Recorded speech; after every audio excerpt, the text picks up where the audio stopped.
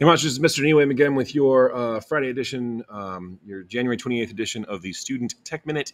A lot of you have asked about how to find and turn in assignments on Schoology. Obviously, the turn in, I recognize, could vary a little bit teacher to teacher, but at least for finding, here's how it's going to look. Your upcoming, if you have upcoming due dates, they're going to be right here on the right-hand side of the screen. And so these are going to pop up here. You can go straight to it. Like, for example, my students have this Unit 7 study guide. That'll take you right into the assignment. Alternatively, click on your class. Let's use my fourth period for fun this time. I always use first. I'm sure they get tired of it.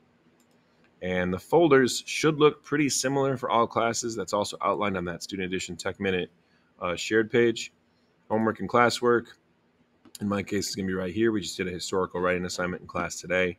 Summatives down here. We had a pop quiz in class today.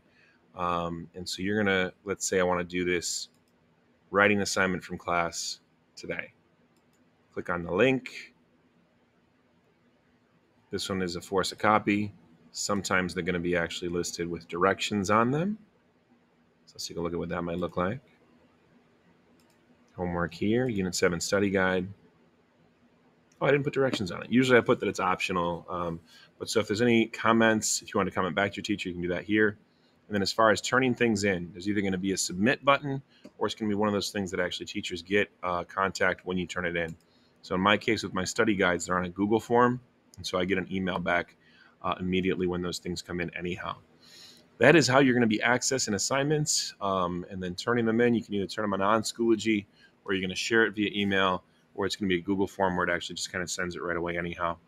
If you have any further questions on that, please go ahead and contact us on the tech team or talk to your individual teachers. We are happy to help you out. Please take care of yourself and one another. Stay safe, wash your hands, wear a mask. From the tech team to you, we love you and happy Friday.